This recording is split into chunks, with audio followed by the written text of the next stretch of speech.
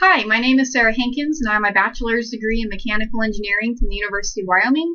And I'm currently working on my master's degree in mechanical engineering, also from the University of Wyoming.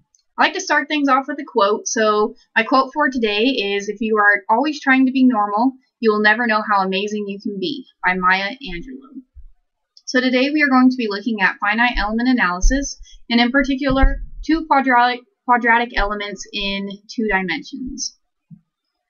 So this is a problem that we are going to be taking a look at. So we are given a partial differential equation, which is the negative second partial derivative of u with respect to x equals f of x, and in our case, f of x equals x. We also know that x goes from 0 to 2.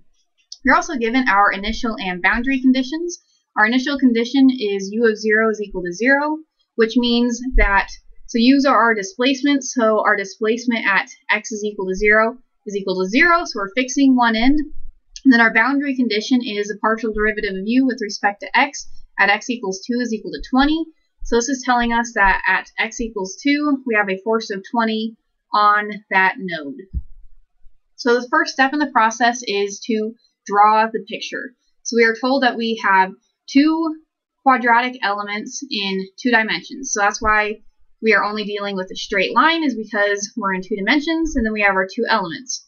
And what a quadratic element means is that we are going to have 3 nodes per element. So you'll notice that element 1 has these 3 nodes, and element 2 has these 3 nodes.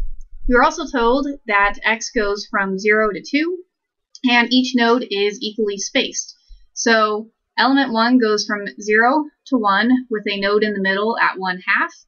And element 2 goes from 1 to 2 with a node in the middle at 3/2. So for each node, we are going to have displacements, which are going to be represented by u0 at node 1, u1 at node 2, u2 at node 3, u3 at node 4, and u4 at node 5. Now remember, we were given our initial and boundary conditions, and we were told that u of 0 is equal to 0, which means that we are going to be fixing this in. And we were told that u prime at 2 is equal to 20, which means that we are pulling on this end. And what we want to figure out is how much each of these nodes displace when we apply those initial and boundary conditions. So the second step in the process is to derive or write the functions for each of our elements. So we are going to begin with element 1.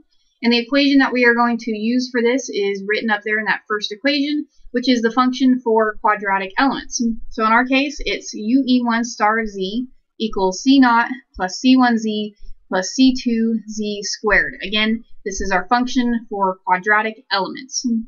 Now what we are going to do is we are going to plug in each of the node locations for element 1. So remember, there are 3 nodes for element 1, one located at 0, one located at 1/2, and one located at 1. And each of those are equal to the displacements at that node, so u0, u1, and u2. What we're going to do is we're going to put the locations of those nodes into that top equation, so which is where we get the UE1 star of 0, of 1/2, and of 1. We're going to plug that into that equation. Now you'll notice that we have 3 equations and 3 unknowns. So our unknowns in this case are C0, C1, and C2. So you can use these 3 equations in order to solve for those unknowns. And if you do that, you will end up with this equation down here, which we simply got this by plugging in our C0, C1, and C2 once we solve for those back into this first equation in order to get this equation. And then lastly, we want to separate out our u's. And the reason we do this is because once we separate our u's, we end up with our interpolation function. So if you look at the equation in the green box, the numbers that are in parentheses are our interpolation functions for element 1. So since there are 3 nodes for each element, that means that we need 3 interpolation functions per element. You're going to do the same thing for element 2, and so we're going to use that same function for the quadratic element. Again, element 2 has 3 nodes, one at 1, one at 3/2, and one at 2, and so you're going to plug these numbers into that first equation, and then we have 3 equations again with 3 unknowns, so you can solve for C3, C4, and C5 with these 3 equations, and then plug those back into the first equation, and if you do that, you end up with this equation down here, Remember, again, we want to separate out the u's in order to get our interpolation functions. And once you do that, you end up with this equation in the green box and our 3 interpolation functions for element 2. The third step in the process is we want to determine the interpolation function matrix, the B matrix, the element stiffness matrix, and the F matrix for each element. So we're going to begin with element 1. And so first we begin by getting our interpolation function matrix. And so what this is we simply pulled the interpolation functions from that equation and put it into matrix form. Next, we need to get our B matrix. And so to do this, we take the partial derivative of our interpolation function matrix with respect to z. And if you do that, you end up with this new matrix. Then we need to get our element stiffness matrix for element 1. And so to do that, we use this equation, which is the integral of B transpose times B. Remember, we solved for our B matrix up here. And so if we plug that in, we end up with an integral that goes from 0 to 1. Again, that's because element 1 goes from 0 to 1. This is our B matrix transpose, and then this is our B matrix. And if you solve all that, take the integral, you end up with this new matrix over here, which is our element stiffness matrix for element 1. Finally, you need to get your F matrix for element 1. And to do that, we use this equation here, which is the integral of our interpolation function matrix times f of x. Remember, we were told in the problem statement that f of x is equal to x. And so we plug that in to get this new equation, or this new matrix over here. Again, the integral goes from 0 to 1. Now what we did in order to get this is f of x, which is equal to x. In 2 dimensions, x is also equal to z. So you can simply factor in the x into your interpolation functions right here. So we have the x times 1 minus x and then 1 minus 2x. We got that from our interpolation function matrix, multiplied it by x, and changed the z's to x's. Now if you integrate that between 0 and 1, you end up with your F matrix for element 1. You will do the same thing for element 2. So this is our interpolation function matrix. Let me go back. This is our interpolation function matrix for element 2. Remember, again, we pulled that from our equations. Then we get our B matrix, which was taking the partial derivative of our interpolation function matrix with respect to z. And then we will solve for our element stiffness matrix, again for element 2, and our F matrix for element 2 using all the same equations that we used for element 1. The only difference would be that our integral for element 2 goes from 1 to 2 because element 2 goes from 1 to 2. Now the fourth step in the process is we want to merge our element stiffness matrices and our F matrices for each of the elements into a global matrix. So we are going to begin by merging the element stiffness matrices into a global matrix.